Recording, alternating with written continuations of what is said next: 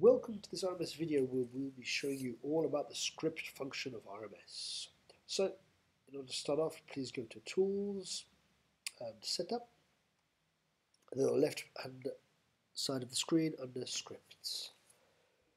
So we will generate now a new script. So here the script is Video Tutorial Script, and we click on OK.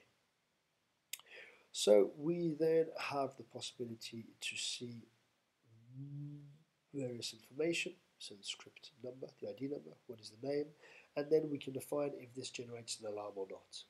Here we can say, is it an information, is it a reminder, a warning, alarm, or an error? We'll just leave it as information at this moment in time. We can define in what group it is applicable in. So here at this moment in time we'll leave it in join group, and we can say if it's enabled or not.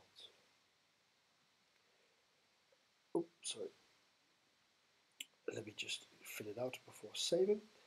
If I go through the various steps, I have if and or possibilities.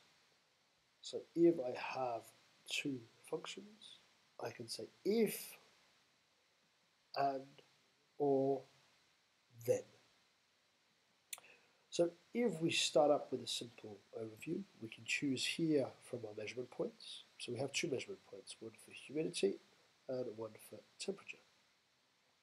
Then we can say if the humidity point, if the measured value, or if it's in an alarm status. So if we say if the measured value is larger or smaller or equal to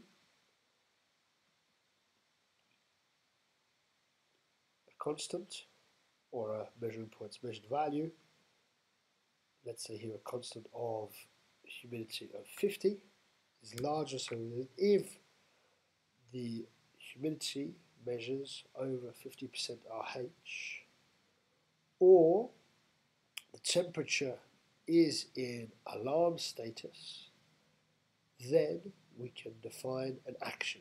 So here we have set up already an action called a video tutorial action email, so we're sending out an email, or we would define another action for this setup. So here we can simply leave on not used, and we can save. So it means that if the humidity, as we said, is above 50% RH, and if the temperature is in alarm, then we will receive an information about this script, so long as I click on Enable. There are various possibilities under the scripts.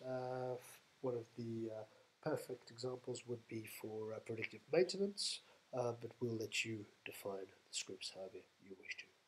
Thank you very much for watching.